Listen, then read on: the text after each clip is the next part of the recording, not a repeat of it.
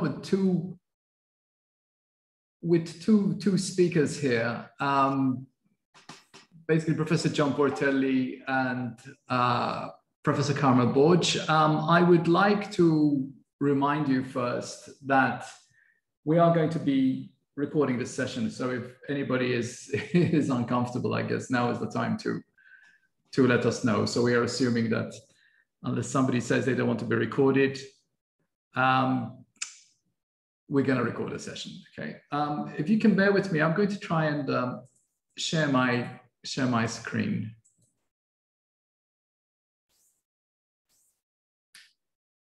So this is the first session in 3 workshops, which are going essentially to be anchored by Professor John Portelli. And if we have to look at how we're going to run with this, assuming, keeping our fingers crossed, those of us who spend our days in front of Zoom from morning till evening, that 2 of our colleagues do manage to connect with us. I will spend not more than a couple of minutes scene setting, I guess, as to where this workshop fits within some of the work we've been doing.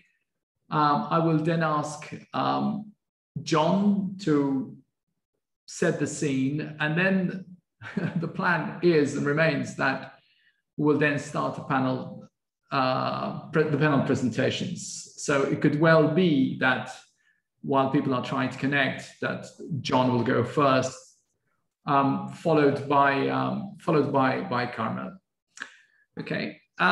What I'd like to do right at the very, and then I think the order should be there for opening remarks, scene setting, panel discussions. There's time for Q&A. You can get hold of us at any time. My colleague Gabriella will be monitoring both what's happening on the Q&A and the chat box. There will be some closing remarks, and we'll all move on. I think there's a good opportunity, since this is a workshop being co-organized between us, the 3CL Foundation, and the Commonwealth of Learning, our colleagues and friends in Vancouver, that you kind of vaguely see where these kind of things that we've been doing now for quite a few years, actually, probably about 2 years, how we collaborate with COL and where this fits in within the general taxonomy of what the 3CL Foundation does. I mean, essentially, we're involved, we're an EdTech foundation. So we're in the business of research, EdTech research. We're in the business of training.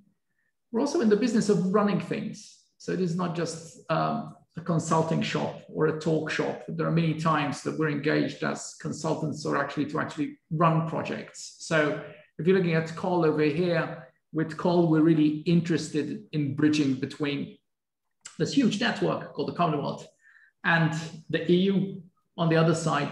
And because we happen to be based in Malta, there's a fantastic opportunity for us to operate as a bridge between these 2 giant networks, I guess.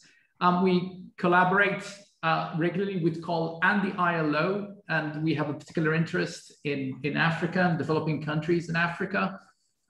With the EU, I guess most of our expertise has been around the blockchain services infrastructure, putting the blockchain to good public use. So that's this kind of area. I think in terms of research, we're involved in some Horizon 2020 projects, again, looking at the impact of emerging technologies on the future of education.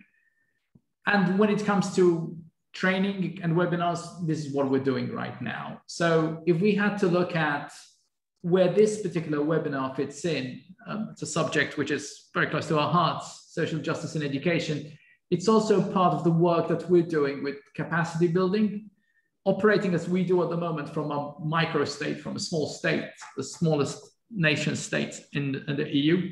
Clearly, we have a particular interest in what happens in small states. And again, with the Commonwealth of Learning, this is an area of common interest to us. And digital literacies and open education are really part of our DNA. So that's really what the 3CL does and how this particular webinar fits into our overall strategy. I think from this point onwards, what I'd like to do is hand over to our chair, who is Professor John Portelli, and who is also a professor emeritus at the University of Toronto. So I can stop sharing this one, and over to you, John. Thank you, Alex, and I welcome all the people who are listening as well as the participants.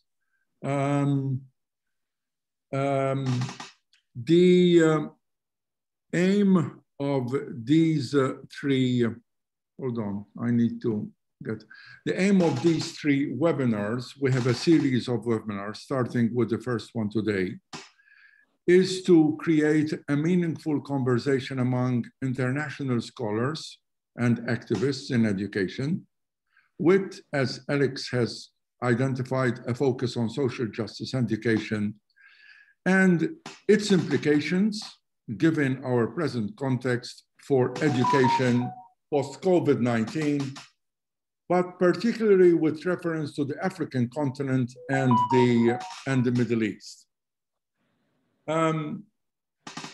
The participants, namely Professor George Day from the University of Toronto, a colleague of mine, Professor Awad Ibrahim from the University of Ottawa, and another good colleague of mine, Professor Carmel Borch from the University of Malta.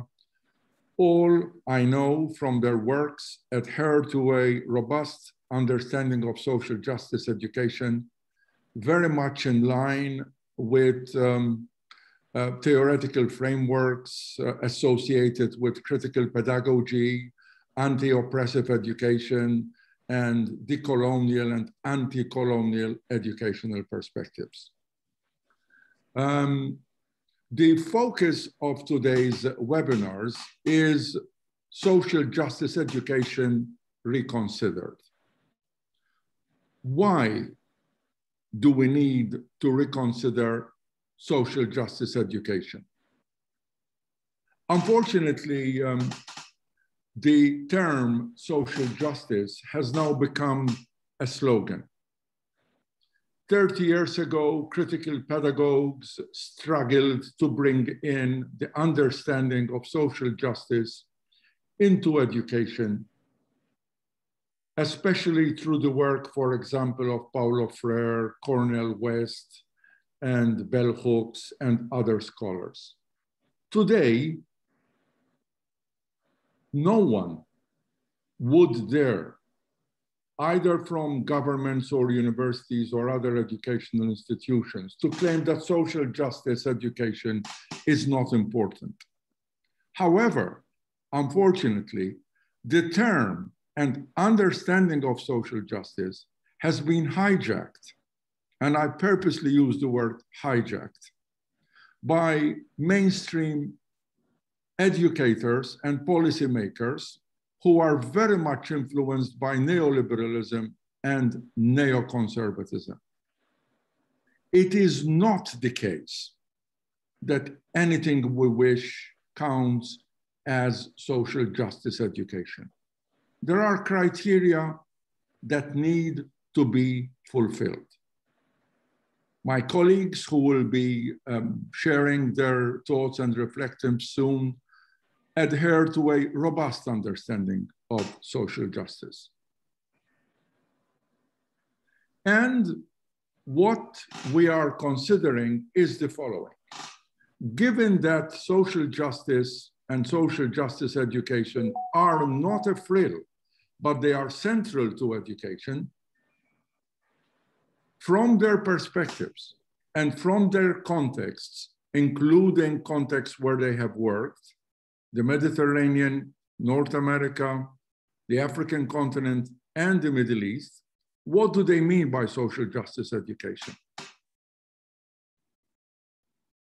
And what considerations need to be taken into account for teaching, especially now teaching online, from a social justice education perspective, given what we have been living as a result of COVID in the last 16, 17 months.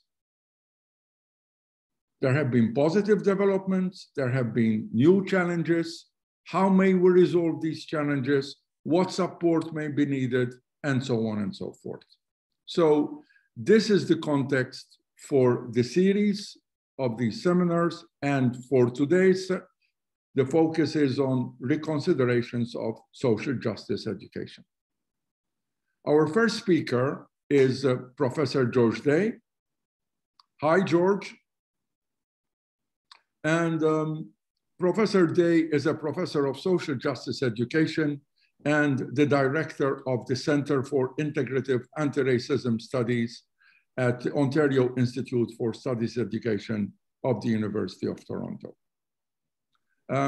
Professor Day's name has been for a long time associated with integrative anti-racism, about which he has written scores of articles and books. Professor Day is the 2015, 2016, 2018, and 19 Carnegie African Diasporan Fellow.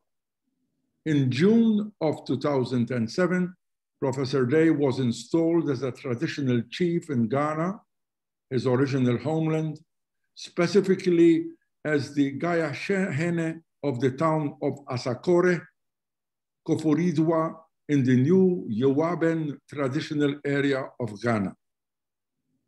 His stool name is Nana Adusei Sefa Tweneboa. George, the floor is yours. You have about 20 minutes. And once you have 3 minutes, I will remind you again. Thank you very much. Professor Day, the floor is yours. Yeah, okay, I'm going to share a screen and see. Yeah. Let me know if everything is, you see everything.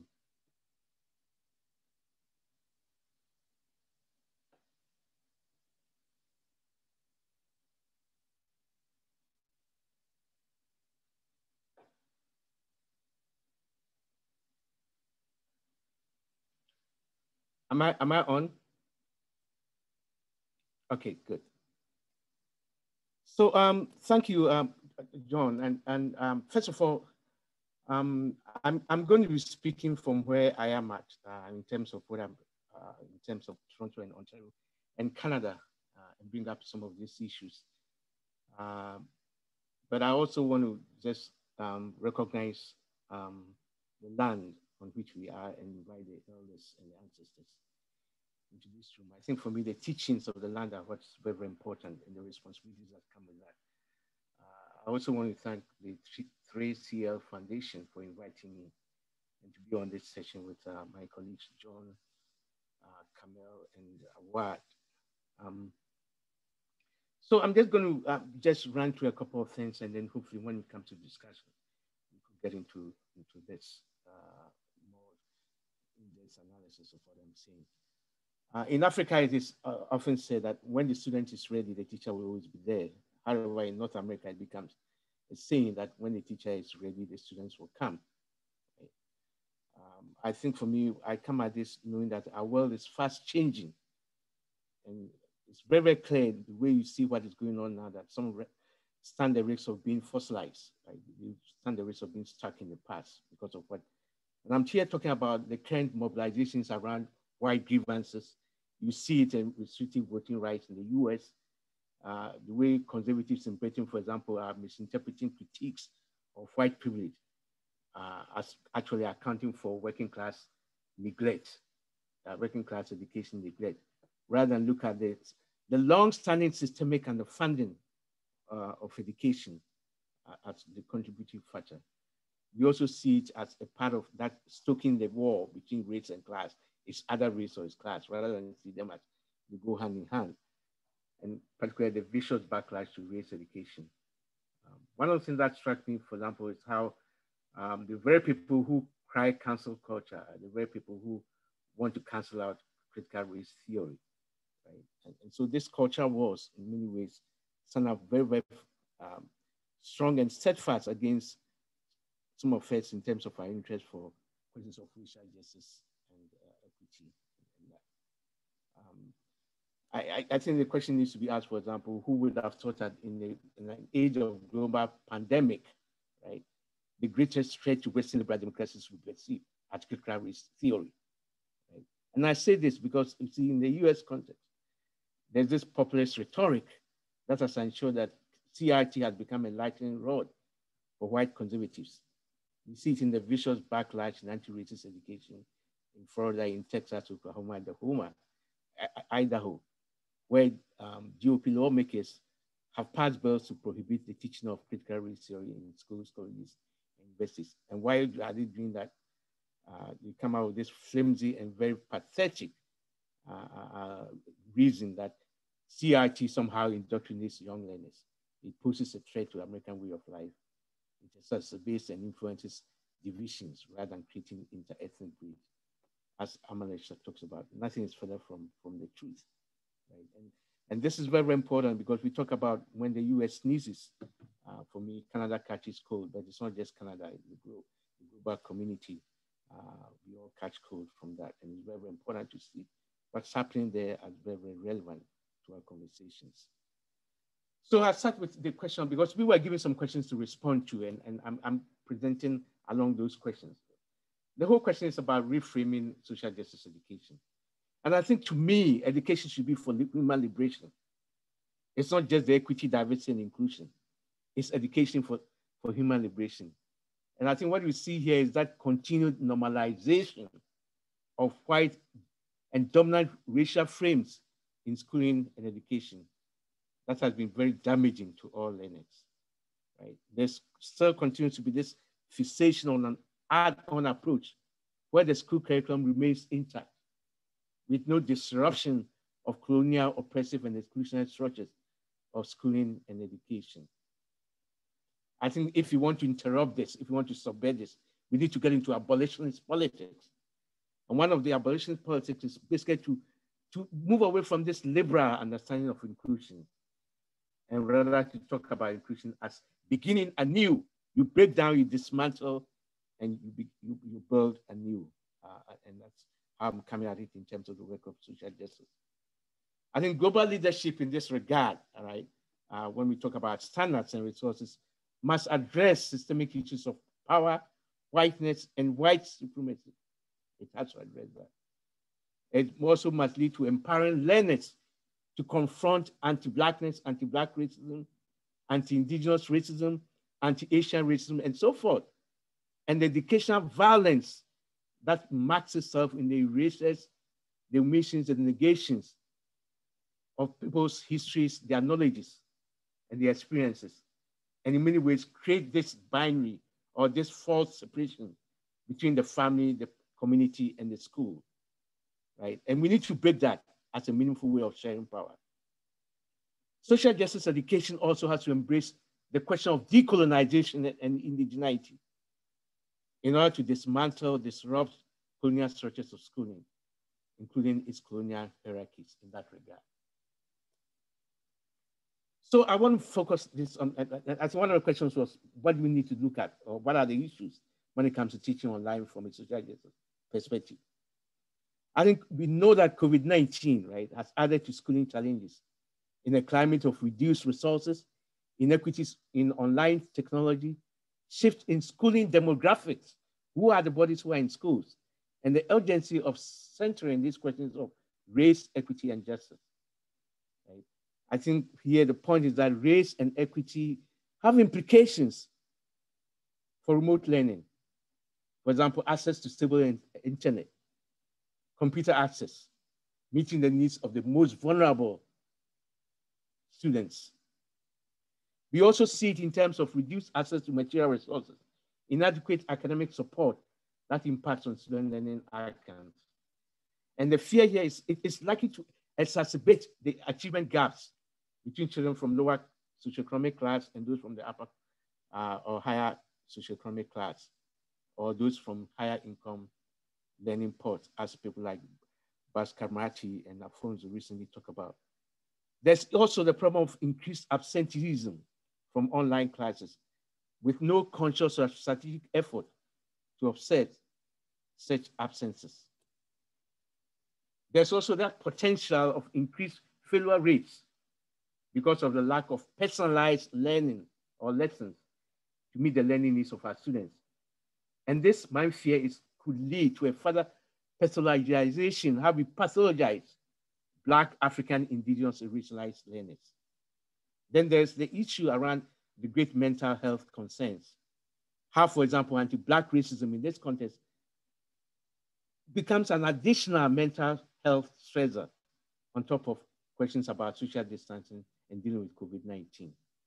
There are the physical and mental health stress of learning to navigate even technology, online technology, and to stay focused and attached to the screen. Some of us are even Zoom bombed in terms of this being staying on the screen for that too long. And a continued emotional trauma of isolation, a feeling of deprivation and inadequacy. The question becomes, how do we engage students online? How to assess learners through self-directed learning. And that in itself is a lot of work for any child, let alone children who are facing other social pressures. Even the whole issue of planning virtual learning brings intense burden on parents, particularly those students whose parents come from or who work in precarious jobs, such as what we call our essential workers, or students who, even if they went to school, they are at a risk of parents not being there or parents having to work overtime. Teachers are also largely preoccupied with learning how to use Zoom and Google Classroom, Brightspace. The whole issue around learning how to navigate online courses, online course delivery. Ill-equipped teachers who are ill-equipped to handle class sizes, large class sizes, and learning levels in mixed classes. Then, of course, there's that historic problem of lack of curricular sophistication. And here, the culturally relevant responsive pedagogy for student engagement. And these are all compounded when we have this learning, virtual learning, learning on Zoom, learning through online platforms. And the problem is that some of these online platform models are outdated. They're very, very outdated, and they are based on white hegemonic content. So deconstructing the normal, it was one question that we were asked to look at. I think we need to be very, very critical of what we call the normal for its take on oppression and exclusion. And I'm here talking about questions of class, gender, sexuality, and so forth. Some of us bring a deep skepticism to the supposedly new normal because there are still the long-standing issues of racial, gender, class, sexual, and indigenous inequities that still persist. And they are only exacerbated by the new emerging challenges of the so-called new normal. Those who have power are those who are evoking this new normal, as if that normal was not in contention in the first place.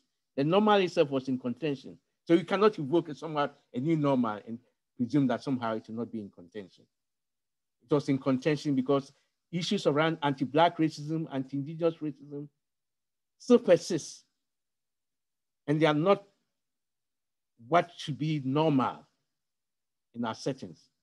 So we asked, for example, was white supremacy normal? Were pervasive surveillance and policing of Black, indigenous, and racialized people normal? I think this is a point that many of us also make, that sometimes we talk about COVID-19. It has eyes, it sees, and it has been able to seize on existing inequities of race, class, gender, class, sexuality, disability, and indigeneity of the so-called normal and the new normal. Who benefits when we are excluded or when we talk about this teaching online? I think the question of how we see race in online teaching and also how online teaching itself works with race is very, very important, as others have talked about. Right? Online teaching practices continue to center, anticipate white learners, white experiences, and white epistemologies. In other words, there's the ontological whiteness of how we come to understand educational success in the first place. There's also the question of whose voices matter. We know that the voices of dominant parents are usually heard the most, even before COVID-19, even before online. Black and indigenous racialized exclusions as I mentioned earlier, still persists in terms of the lack of access to technology. Schools don't guarantee the provision of electronic devices, for example, Wi-Fi access and capability, even though, for example, where I sit in Toronto, as Robin Maynard recently wrote, right, in Toronto, a 2012 data from the Toronto District School Board found that 48% of Black children lived in families with incomes which are less than $30,000 a year, compared to 9% of white children. This is a rate which is 5 times higher, and I think so problematic. Even government funding through, for example, in Ontario, through Ontario Support for Learners Program, that is supposed to offset some of these hardships with a one-time payment of $200 for students who are underage, right, who are under the age of 18. And $250 for students who are above 18 and with disability may not be enough. It's not enough to deal with the challenges. Professor Day, sorry to interrupt you. You have about 5 minutes left. Thank you. Within the Toronto District School Board, schools with the highest level of opportunities index have access to grocery cards, which is they have access to extra support for families through designated support workers. This is helpful, but again, this needs to be expanded to offer to other school board jurisdictions with greater concentration of Black, racialized, working class background students. So going forward, some recommendations to resolve the educational challenges. As I said, COVID-19 has compounded the problems of racism. And what the pandemic, if there's any lesson at all, it has to compel us to reimagine schooling and education. And to what my colleague, Carl James says, to re-examine institutional policies, programs, practices that have been sustained in ways that are very, very untenable for Black, Indigenous, and racialized students. We also need to examine new modalities and methodologies of teaching. Educators, as part of their regular practice, have to look for equity-based patterns in our world and how this allows us to reflect and adapt our teaching. We also have to address the contraction of the school curriculum in terms of the breadth and depth of teaching styles and making online teaching more humane to address access and equity issues in technology, the global, national, and regional disparities that are very, very clear in modern technology. We also need to think about providing resources that will actually achieve socially just teaching and learning and respond to the rising online digital hate. Part of online is also about the rising hate. People hide under online to produce hate and to see how online platforms can work with different models and come with multiple strategies for accessing students through different teaching modalities. I think, to me, the whole issue of refusing coloniality is very important. And we can only refuse coloniality when we ask the question, what is education for? What schools do we want and are willing to fight for? That should be a fundamental question of social justice. What education for? What is education for? What schools do we want? And this will entail that we work with a new grammar of Black, Indigenous, racialized charities, where we reclaim the past and learn from the lessons. We reflect on the present and are able to project onto the future with a Ferrerian sense of hope and possibilities that would say there's a possibility of another possible.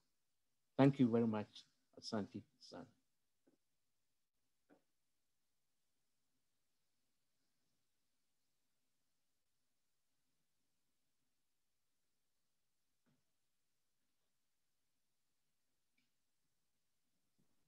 Thank you very much, George. You have reminded us of the big question, education for what? Schooling for what? Of course, schooling and education are not identical. You have reminded us of several challenges that we need to consider. And you also boldly identified specific recommendations, and of course, the generic phrase you ended up with, possibility of hope for new possibilities, and new possibilities, hopefully, which will be more robustly socially just. Thank you very much. We will move on. Our second participant is Professor Awad Ibrahim from the University of Ottawa. Hello, Awad, and welcome. John. Awad Ibrahim at the moment is in UAE. He is, however, another colleague of mine, a full professor at the Faculty of Education at the University of Ottawa. He is primarily a curriculum theorist and a sociologist of education with special interest in the economy of hospitality, cultural studies, an expert on hip hop and youth and Black popular culture, and social justice and community service learning, and more recently his work on diasporic and continental African identities, where he has done several studies. He has researched and published widely in all of these areas. Internationally, he has ongoing projects in Canada, in the United States, but also in Morocco, in Sudan, and now also in the Middle East. I know from firsthand that, well, before I say my last point about Awad, his two recent books are Black Immigrants in North America, a collection of essays on race and hip hop and language and identity and politics, and also another book of his, recent one, entitled In This Together, Blackness, Indigeneity, and Hip Hop. Professor Awad Ibrahim continues to work with passions with schools. He actually goes to schools and teaches also while doing research. And he is known for high school students as Dr. Dre. Dr. Dre, the floor is yours. Thank you. Thank you so much, John. I really appreciate this. I'm going to share my screen and so that you can see where I'm at. Thank you, John. Thank you, George. Thank you, Carmel. Thank you, Malta, for offering this opportunity. I know we have very limited time, about 15 minutes, so I'm going to go right to it. I titled my talk, The Praxis of Social Justice Education, a Language Reconsidered. And I have two items that I really would love to share with you. Following George's, what I think George had offered us is a kind of a framework. And so I'm gonna go a little bit, if George went horizontal, I wanna go vertical in few points and offer what I would call as basic principles of social justice education. And this is just for a way for all of us to think about and trigger discussion more than offering Solomonic wisdom and once and for all resolve all the world's problem.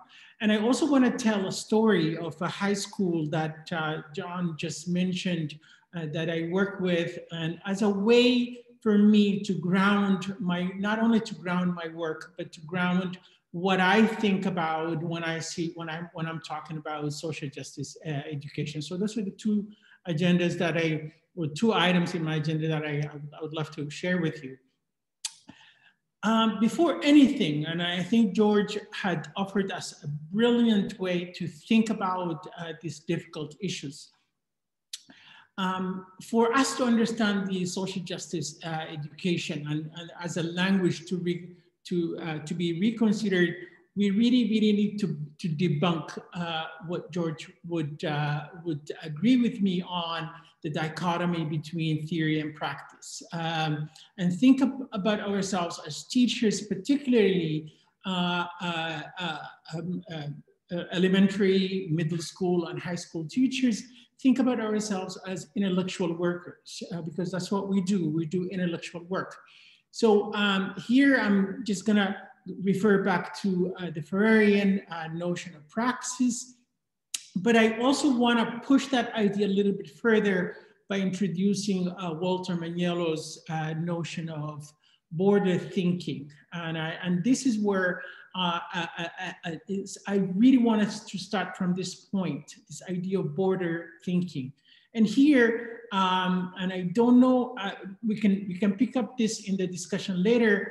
It's not so easy to resolve and solve the tension between an outsider and an inside and outside, colonial and decolonial. So the border thinking is realizing the urgency of the moment, realizing this is a historical moment that we really need to think about what it actually, how is the colonial impacting the decolonial? How is the inside impacting the outside? And so how is the South impacting the North, and how's the North impacting the South?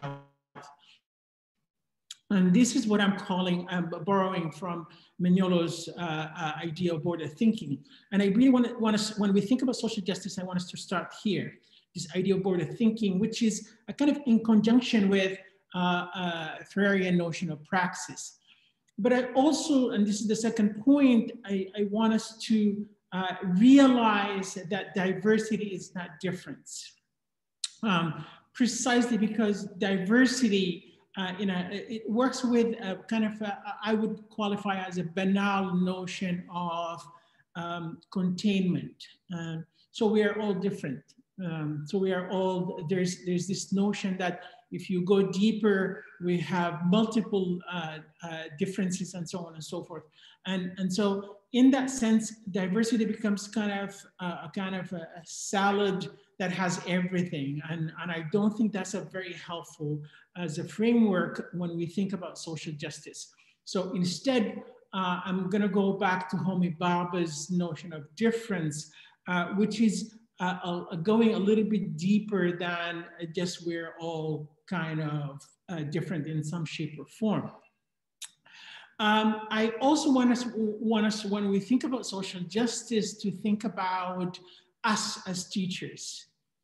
Because it's very easy to say, oh, I'm taking this workshop so that I can go out and teach, this unit on, on Africa or Asia or whatever it might be.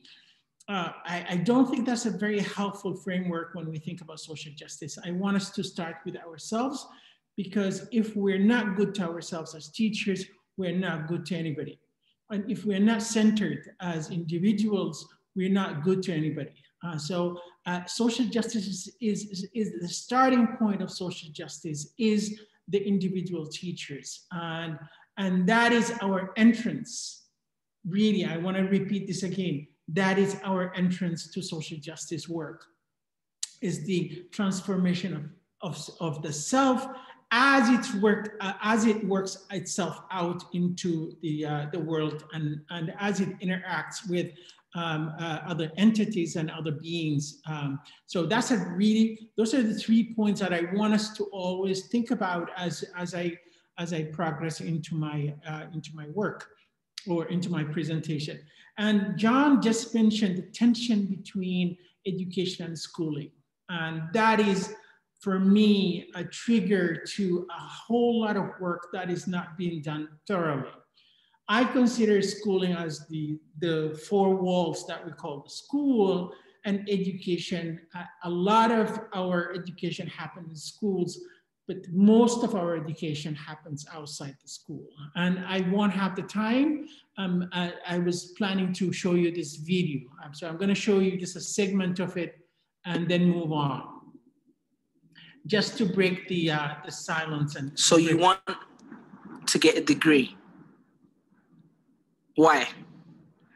Let me tell you what society will tell you. It increases your chances of getting a job, provides you with an opportunity to be successful. Your life will be a lot less stressful. Education is the key. Now, let me tell you what your parents will tell you. Make me proud.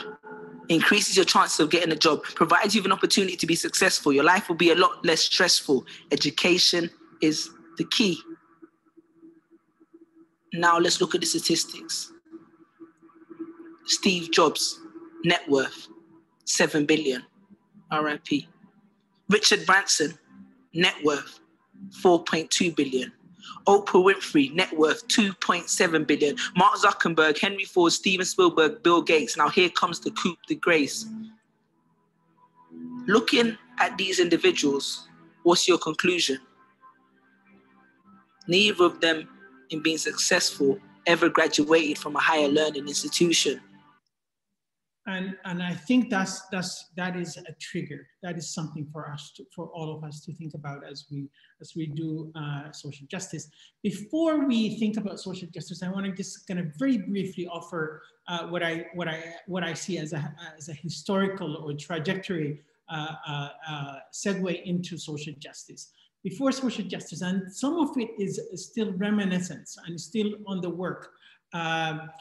Particularly when it comes to the three kind of epistemologies that preceded social justice, at least to my reading of the history of social justice, is the assimilationist approach, integrationist approach, and the cultural pluralist approach.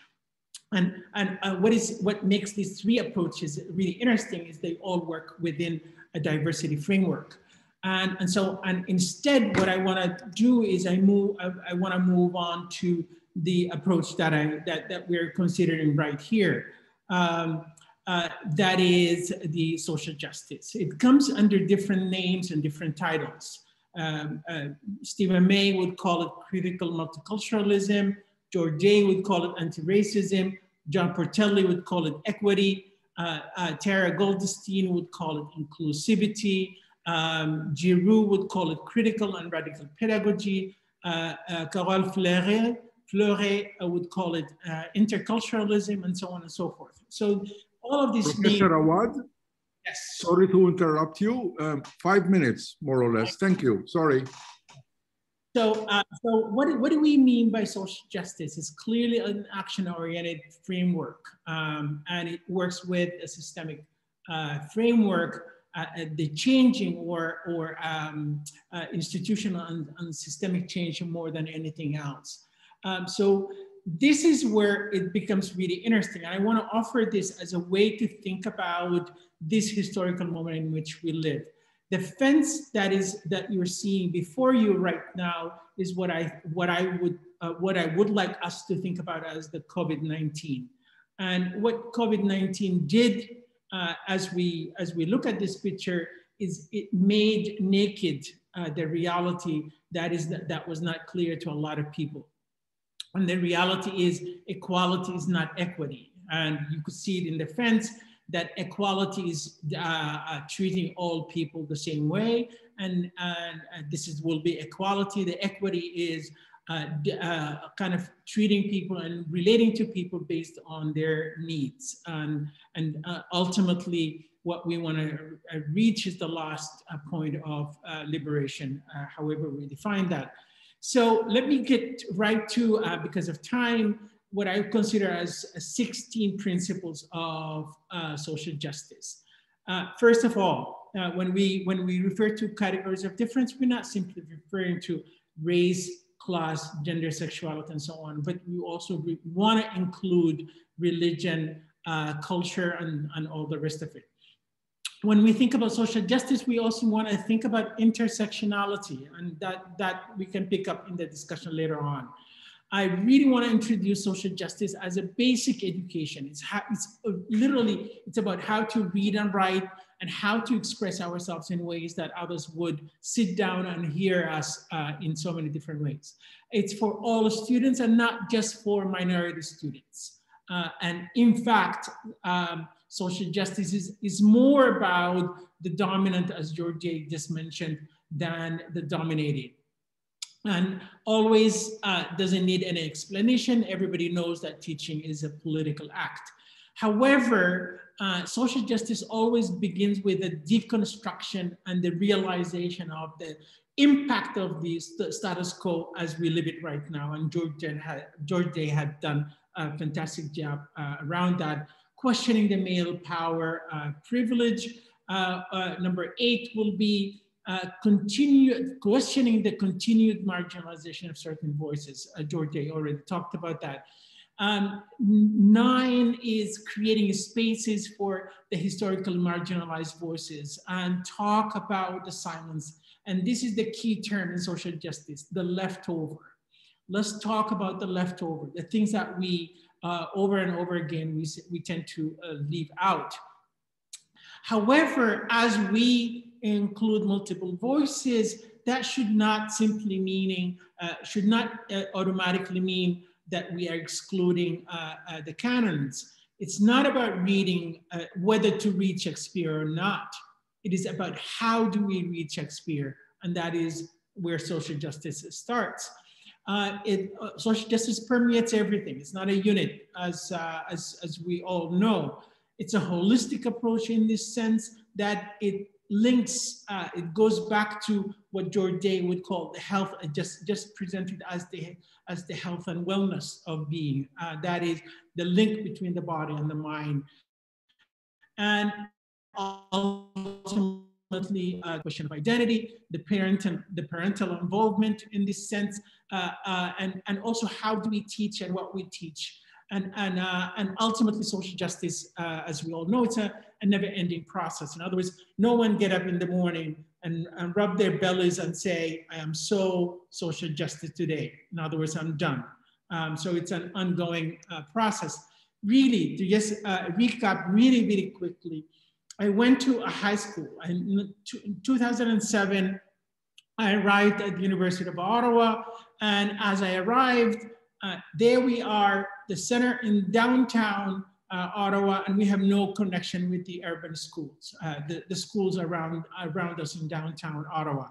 So I realized I'm not gonna wait for someone else to start something. So that's point 1. Lesson number 1 that from my experience is do not wait for others to start something. If you see something that needs to be done, go for it.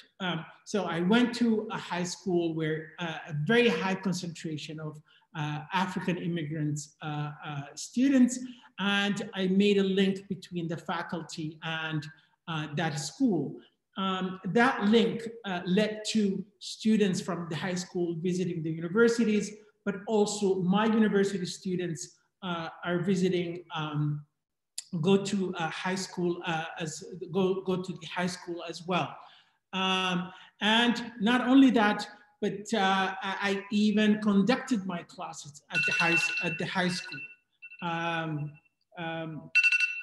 At the high school. So in this sense, this is a way for us to think about just a possibility of how social justice work might start.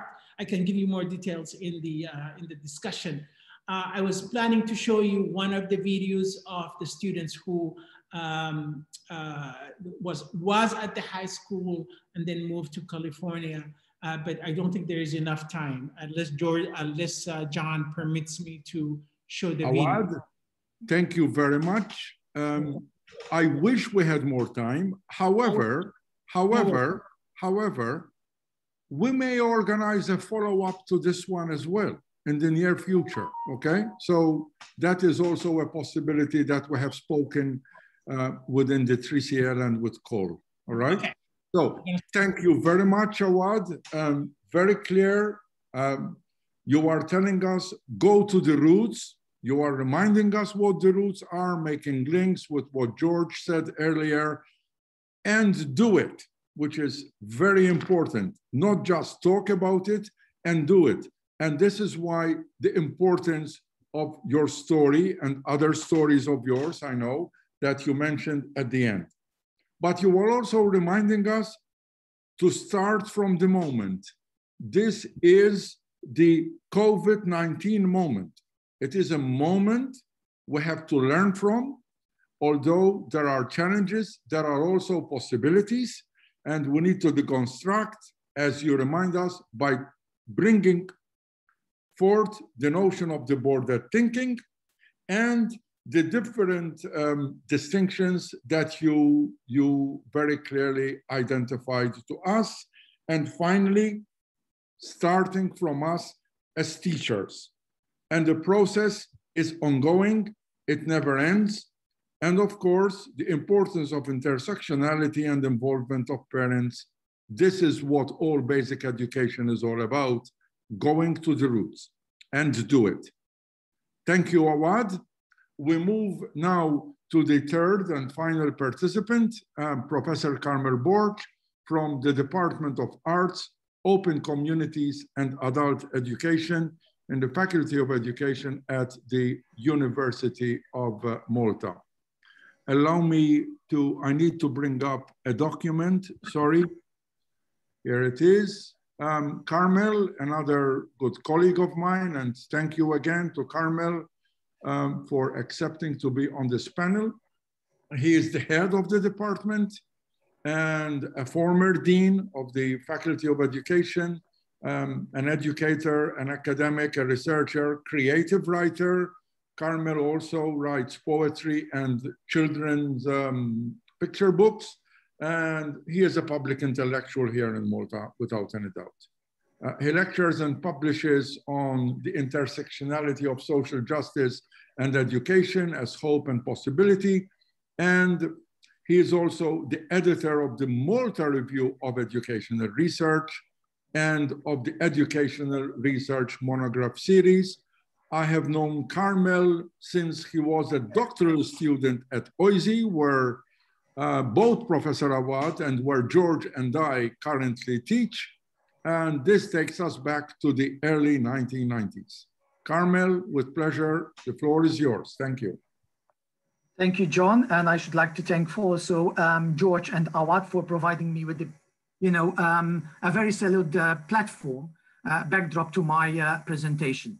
In response to Awad's reference to the concept of border thinking, I would say border thinking and border acting. I am the quintessential, the classical case of a border thinker and actor, because I'm operating within an educational institution of higher learning, which traditionally has, reproduced privilege. But at the same time, I'm coming from an underprivileged family who was told very early in his life that, university is not for him. So this is the kind of existence that obviously I live on a daily basis here within the higher education institution.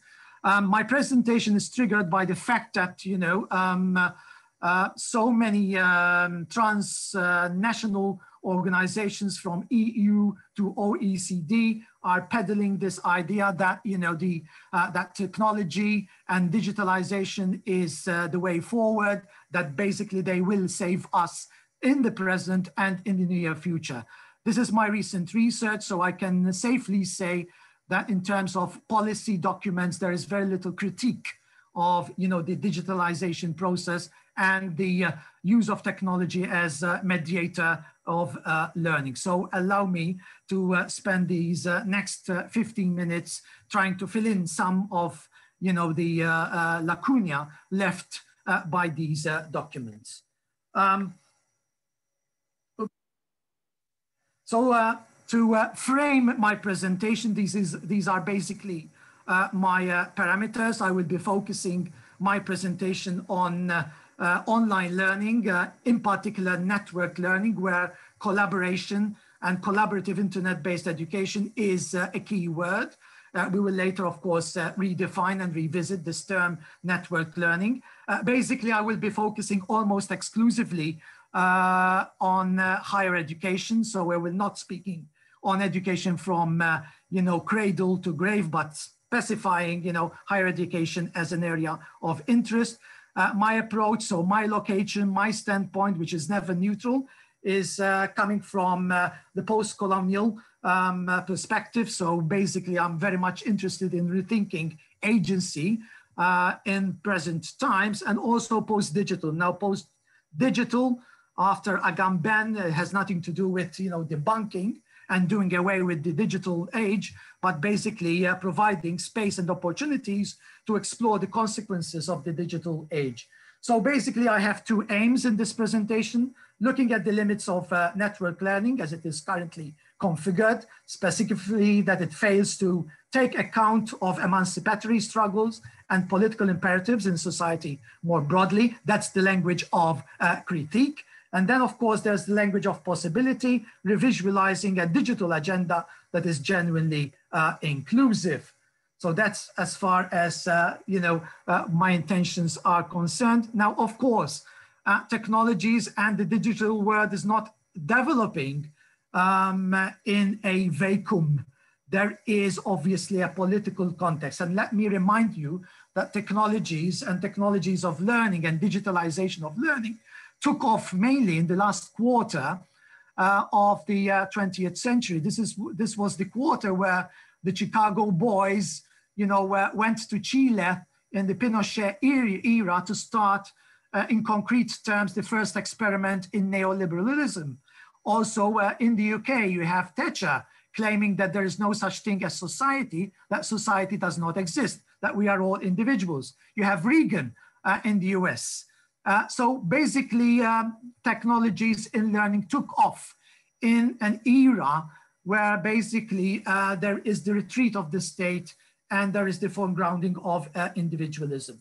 So this reading, understanding, and naming of the word contradicts the neutral technification, process-oriented or methods-obsessed, and fetishization of interaction for its own sake. So what I'm trying to do in the remaining minutes is to try to not debunk, but challenge the current discourse around digitalization and online learning. So basically, the question around social justice and online learning, social justice and digitalization, as far as the presentation is concerned, is not exactly about penetration of online. It's not about accessibility of online. These are, of course, important infrastructures that we need to embrace and push for further penetration. But the main question, and this has also links to Awad's, but also in George's presentation, is the question: online network learning for what? What are these connections networks for? That is the key question as far as my presentation is concerned. Now let's have a look at the normalized discourse that we find in policy documents advocating for foregrounding, pushing for the technologization and technification of education. These are some of the keywords gleaned, from these policy documents: connectivity, interactivity, accessibility, exchange, bridging, border crossing, permeability. Who can quarrel with these, normalized discourses? But at the same time, the same institutions that are peddling this discourse of connectivity, of collaboration, etc., are the same institutions that rarely critique what they are fundamentally pushing for in terms of economy, in terms of sociality, in terms, therefore, of the latest chapter, which critical pedagogues would refer to as savage and predatory capitalism.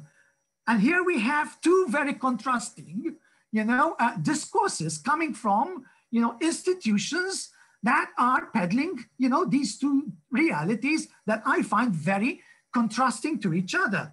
Capitalism, which is anything but collaborative, which is exploitative, alienating, concentrated wealth and power, mobile and global, and which regenerates itself. But also an economic framework that is generating all these issues which are antithetical to the discourse which we found in policy documents pushing for more digitalization and more online in the name of connectivity. Disposability, asymmetry, inequality, stratified, hierarchical, etc., etc., etc. So we have policy documents currently being written advocating for connectivity, collaboration, communality with digitalization as the main network. But at the same time, as I said, these are the same institutions which are mum in terms of, critically engaging with a world which is becoming increasingly unequal, asymmetrical, etc., etc., etc. And what COVID did is basically not only unveiled the asymmetry and inequality created by this predatory economic system, but also it has precipitated inequalities. In other words, digitalization, foregrounding and pushed as social justice, has to confront this context whereby, societies are increasingly becoming socially, culturally, and economically more polarized. So what's the response of social justice education to all this? And this is what I've been grappling with in action with the hundreds of students that I engage with on a regular basis, on a yearly basis. So for me, social justice epistemologically involves critique of the world that is and action to transform it to a world that is not. It requires powerful knowledge. So this is, in essence, my understanding of social justice. This is what I keep in mind when I'm interacting not only with students present in higher education institutions where I teach, but also within the communities where I act. So this is basically epistemologically for me, this is the star which guides me as far as social justice is concerned. But epistemology needs to be transformed into pedagogy. So basically, when it comes to social justice pedagogy, educators need to promote voice and experience of people, not to act on their behalf or to fix them. So pedagogically, a social justice informed pedagogy is antithetical to a deficit approach pedagogy. So it's about voice, it's about intuition, it's about experiential knowledge, it's about confirming and validating, people's experiences. And when we validate people's experiences, we are generating current themes, current concerns, on the ground concerns, coming straight from, the very protagonists, the very participants, the very students within the cultural circle. So these are the two pillars, so to speak, which have always guided me over the past 30 years in terms of my approach, social justice approach to education, whether it's face-to-face and whether it's online. These are principles that transcend the space. So we're talking here about hopeful spaces. We are talking here about educators who are resources of hope, whether they are face-to-face, whether they are blended, whether they are hybrid. These are the principles that transcend and have transcended my pedagogy. So this is the context now. Okay? Carmel? Yes. Sorry to interrupt. You have 5 minutes left. I know you may be finishing, but like I did with the other ones. Okay. So this is the specific context of higher education. And this is where essentially innocence starts to drop and higher education institutions start becoming, or appearing as naked, as possible in front of this situation. Wherever I was, on committees, on boards, etc., online learning in higher education institutions was not peddled as, a pedagogy for us to reach out genuinely and authentically to the other, but as a way of filling in the economic gap of the institution. So this is my major critique here. Most of the institutions are not genuine in embracing online learning, are not authentic in their approach. They are anything but transformative and liberatory and emancipatory in their use of, online instruments to reach out to other, to people located outside. Now, if you look carefully on what is happening in terms of online learning by and large, this is of course stemming from my research, is very much intimately linked to the platform economy. I don't have the time to go into further details, but the platform economy is becoming increasingly, okay, exploitative in nature. So we're talking about a space, an online space, which is sold as a communal space, as a democratic space, as an open space, as an authentic space. And when you look at the dynamics of online learning, you will see that many people pushing, or rather following this agenda as pedagogues, are living precariously. How can you speak of democratic spaces, of authentically transformative spaces, of socially just spaces, when people are being exploited in the process? You cannot speak of transformation when you see that online learning is a fragmented experience. So most of it advocates for asynchronous learning. So you learn when you can, you learn in between. When transformation and social justice is highly dependent on presence, on communality, on real and genuine authentic collaboration. And fragmentation, as I see it, is antithetical, to all this. I have to obviously skip all my preparation, so let me conclude with the fact that throughout this year, with my international students who come from all over the world, we were trying to build, a manifesto for transformative education in the COVID era. So basically not only engaging critically with the world, but also imagining, visualizing a world that is not, a world that can be. So the idea is to use these democratic spaces in my courses to build a vision. So when the course stops and finishes, these people can go into the different geographic spaces and create spaces of hope and resources of hope through such an agenda. So what I've been doing throughout this year is basically taking advantage of this era, of this year, to build with hundreds of students a vision of the world that can be. And that vision of the world that can be has to start intellectually before it can go on to say and to do and to act on the world. Thank you, John. Thank you, Carmel, very much.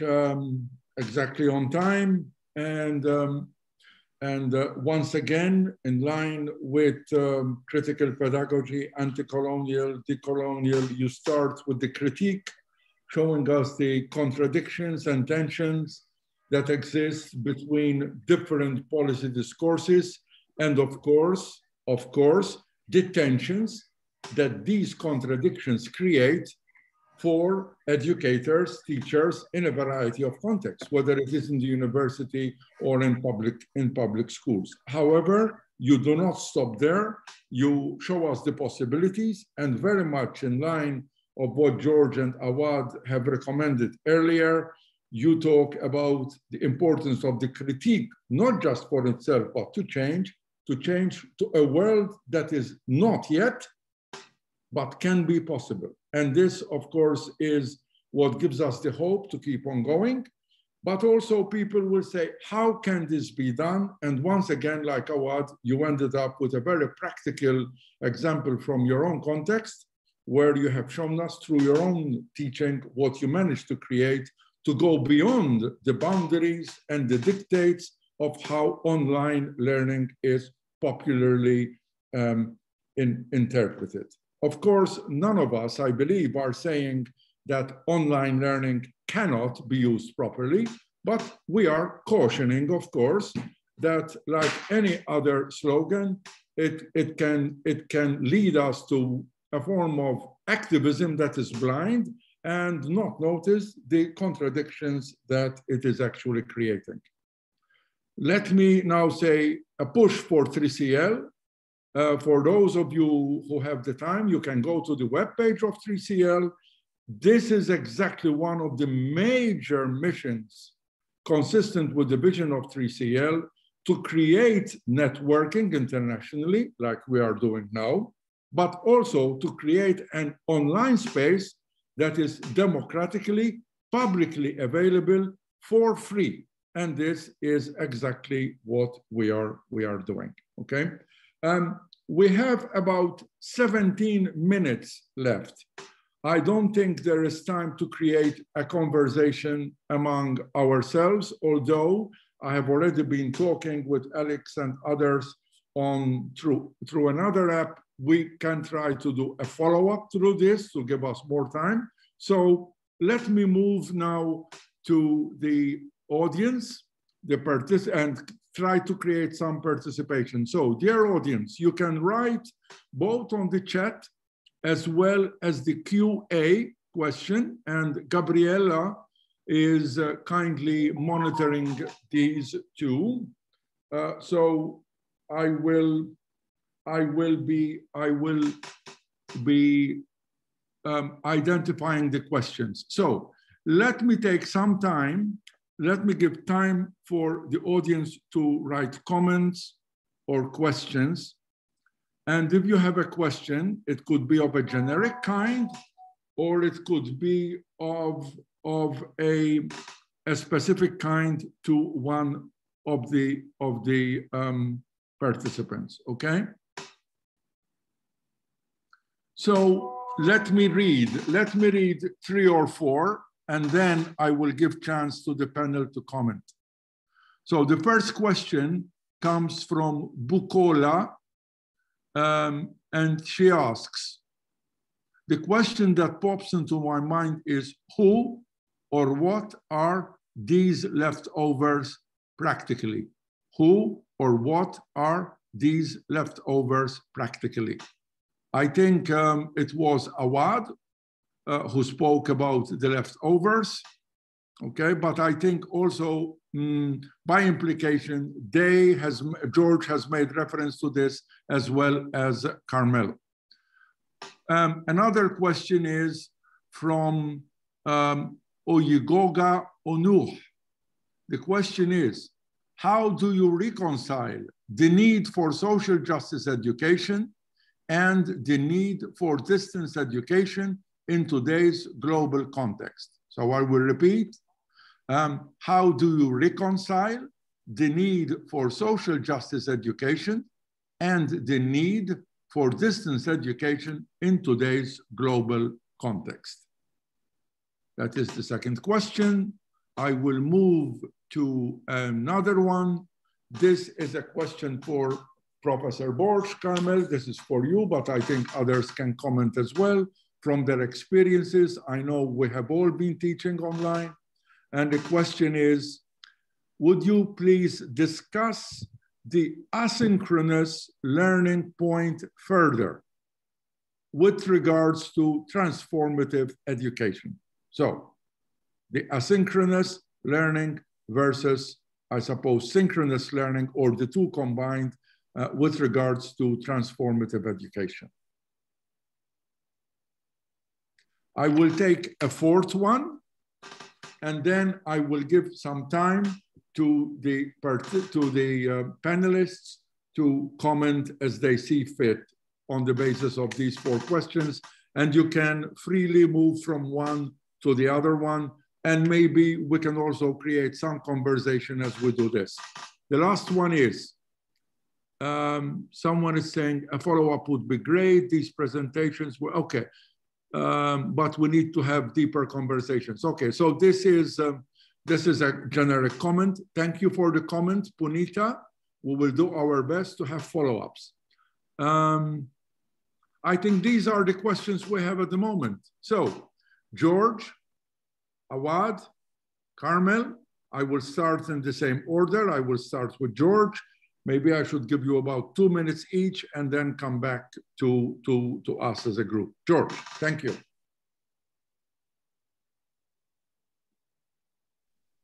Okay, so on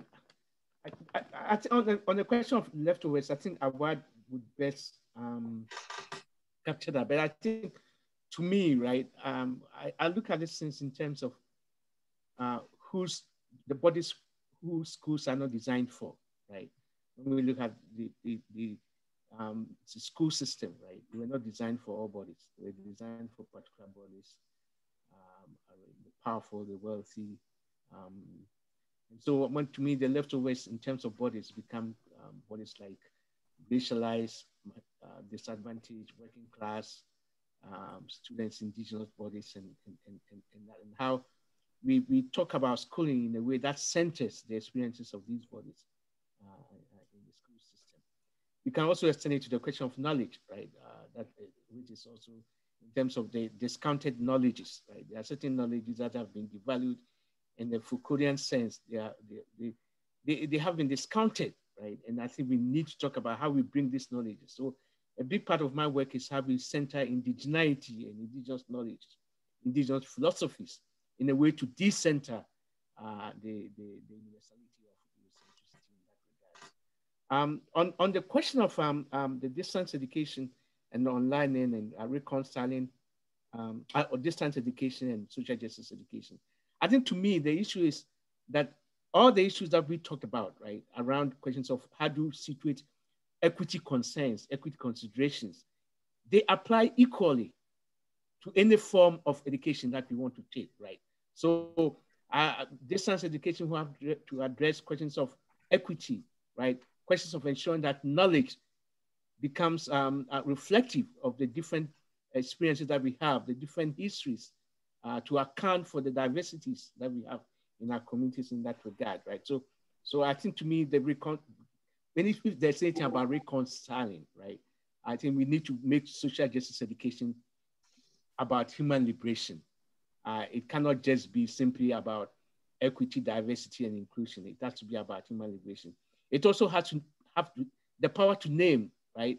We need to name, and this is why I'm very, very big on questions of race, white supremacy, right? These things are normally not named because there's a very liberal take on social justice, right? That sweeps these issues under the carpet. And I think we have to talk about privilege, white supremacy, and that, right? The most important conversation that we can have today are critical race dialogue. I believe strongly in that. If you look at what is happening globally around it, it doesn't mean that issues about two-spirit, LGBTQ are not important, gender, class. No, they are, right? But I think it's very, very important because there are issues we don't want to name, we don't want to talk about, and that. And finally, on the approaches, the synchronous and not synchronous. I mean, I've always had trouble making the distinctions, right? I think, to me, whatever it is, right? I think one size fits all does not work. And we need to look at how we put, if we're going to talk about online, how do we have different models, right? That take into account the diversity of our learners, that it's not one size fits all, right? And that. And I think that's what I'll respond to these issues. Thank you very much, George. Awad, you feel free to comment on whatever, but maybe within quotes, the leftovers. I think, and I raised this question as part of an article in a chapter that I wrote about hip hop in particular. And what I'm thinking of is the things that over time, over and over again, things that are left outside the discussion. And to understand the leftover, we have to keep in mind two things at the same time, and this is a tension: the body and the epistemological. So epistemology and the body. And if we think about those two, then we have a way to think about the leftover. The leftover, as George just mentioned, schools are created, framed, almost feeling comfortable with certain bodies. And again, with those bodies come epistemologies. And if we think about those two, then the leftover are the bodies that are not, they are made not feel comfortable at the school. Epistemology that are made not feel comfortable at the school. And they are made not feel comfortable precisely because over and over again, they are considered either not important or a kind of an add-on or some form of that. So this is the leftover. And right. And Awad, this is why, sorry to interrupt, this is why in the beginning, in the very introduction, I said that we do not see social justice as a frill, but as George said, it is at the core of basic education. And this is exactly what you are saying. That's why principle number 2 of the social justice is basic education. And when I go back to language, and I'm literally meaning the ability to read and write in such a way that people would sit down and hear you. Exactly. That's what I'm talking about. That is. Yes. So having those tools, having those epistemologies, having those frameworks that would enable people to speak their own to tell their own stories, to spell their own names, and so on and so forth, is social justice. And ultimately linking both the question of social justice and distance education, as well as the synchronous and asynchronous education, can also be framed around this idea of the leftover. What are we including and what are we excluding? In the process, whether it is synchronously or asynchronously, right? And are we thinking about the core? But not only that, John, I'm pushing that a little bit further. Why are we including what we're including? Of course, yeah. And thinking, and even further than what I just asked, is thinking of those choices as choices. Not just as Carmel mentioned, is how do you deal with those policies, and how do you include them as part of an organic part of what you do in your everyday in teaching? Yes, yes. And always thinking about that question of, why am I including this and why am I excluding it? And this is why I come back to this idea of the leftover. If we frame it around the leftover, then there is a way to think about always constantly asking yourself, what am I leaving out?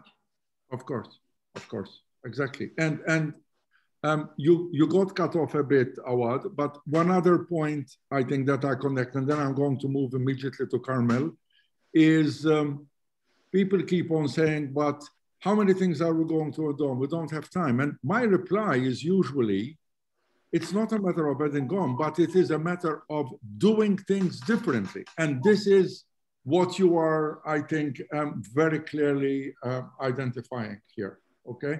All right, Carmel, there are more questions here. But I want to focus on the very practical question of asynchronicity and formative practices, because that is a very important question as far as I am concerned. I want to validate, first of all, George's claim that there's nothing monolithic. Like anything else, online learning is a space, an educational space. And like any other educational space, it is a contested space. It is a contested terrain. So online learning can domesticate, can oppress, as it can liberate and emancipate. And that's the struggle. Of course. The thinking right now, how to transform, these spaces into genuine and authentic, transformative, liberatory, emancipatory, spaces. Now, from a practical point of view, because I see a lot of practicality in this question, obviously, to create such spaces, two qualities which are important is trust, security. Without trust, and without security, you cannot create a genuine communal space, because that's the context for transformation. You have to create this space. Now, with asynchronicity, with asynchronous approaches, it is much more difficult to create such space.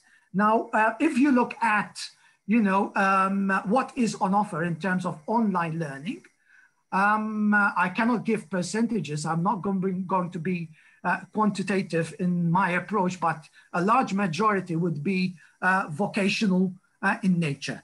So basically, in between life, family life, in between work, there is continuous professional development, and online learning generally fits in this vocational notion of education. So we need to also to interrogate exactly what content is being produced and how this content and knowledge is being produced, because obviously I did start analyzing how knowledge is created, and despite the fact that people are pushing this idea of autonomous learning and independent learning, there's a lot of it which is still transmission in nature as far as pedagogy is concerned. So we're making learning perhaps much more sexier and much more available, but pedagogically, we are fixed in the transmission approach. And what's even worse is that some of these contents come in ready-made, pre-prepared commercially and peddled by educators who are precariously paid to do so. So that is the context which is coming out of my research. So yes, I do believe that we need more time than simply asynchronous learning to create a safe space, a secure space, a trustworthy space where basically people can then engage, critically with the world, engage critically with the world and generating the themes. And for that to happen, you cannot go exclusively, entirely, or predominantly asynchronous. Thank you very much, Carmel. Listen, there are other questions going on. These are available to the panelists and to the attendees. It is 6:27. We have 3 minutes left. It is impossible to deal with all these questions. So it is not a matter of not wanting to deal with these questions. One brief comment from me and a thank you note, and then I'll hand over to Alex to conclude, okay? So it is very clear to me that while we are critiquing online or certain forms of online, we can take this opportunity of COVID and the increase online to reconsider some very radical, that is root questions about the very nature of education and social justice. This is still a very relevant issue. Okay? So that's one point. Secondly, I really hope that the COVID scare and push will honestly make educators, including us in higher education, rethink how we teach and why we teach. And Carmel's last point is exactly this. I mean, some colleagues say, oh, it is very easy online. I just keep on doing what I was doing. But the question is, what on earth have you been doing? What on earth have I been doing? And this becomes, it is still a very crucial question. The third point of the democratization is crucial, and 3CL is attempting, hopefully practically, as you can see through these sessions, to actually bring to reality the more democratization of doing things online. I thank George, I thank Awad, I thank Carmel, I thank 3CL and Cole, but also very much Gabriela Cassola, who has been very hard working behind the scenes. Thank you. Thank you also to the attendees. Alex, the last word is yours. Yeah, 60 seconds. Thank you very much. I mean, we've been trying to set this set of workshops for a long time, as John knows. I've been chasing him for a long time, haven't we, John? So I'm absolutely delighted that he he managed to convene such an excellent panel of speakers, and I've been really interested in hearing you. And in between all of this, just to put the whole comedy of online to you all, I actually lost my Zoom connection at one stage because I had an internet outage. So there I was, half listening to what Professor George Day was saying at some stage. Everything went. So this whole thing about being disenfranchised, sometimes you can feel it on your skin, but at the same time, I would also put a little, Machiavellian thing, spanner in the works. So we didn't have Zoom during COVID days. Yes, we did go into the emergency teaching. We did not really do online teaching, and I think that's something that we should be looking at, I think, in what's to come. The last thing was a plug for what we actually did, okay? And John was very much involved in this. We've just published a book. It's about to be published on the 8th of July on media technology and education in a post-truth society. That's also what the 3CL is trying to do. We started with like an activist workshop. COVID hit us. We publish a book, but we're already planning as to, go back to the basics of getting people to talk, to discuss, and actually get things done. So I would encourage all of you who are listening and the panelists to actually join us, because this is a process of co-learning. Thank you very much. I think it's been a really excellent session. Alex, a quick advert. On Wednesday, we have a second in the series, and it will be on educational leadership and social justice. Thanks very much, John. Thank you all. Wherever you are. Take care, all of you. Okay. Stay safe. Bye-bye.